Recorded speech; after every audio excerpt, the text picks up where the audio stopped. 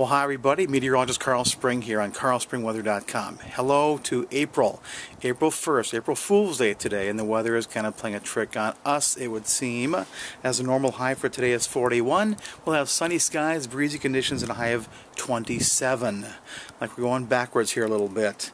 For tonight, partly cloudy skies, breezy with a low of 13, normal low is 24, and then tomorrow sunny and a little warmer with a high of 33, still 8 degrees below normal. Better than the Wednesday, Thursday, Friday, sunny skies the rest of the week with highs of 42 on Wednesday, that's better. Thursday sunny and 40, and Friday sunny and 38 degrees. And of course, as you know, the Minnesota Twins had their home opener today in Minneapolis at Target Field against Detroit.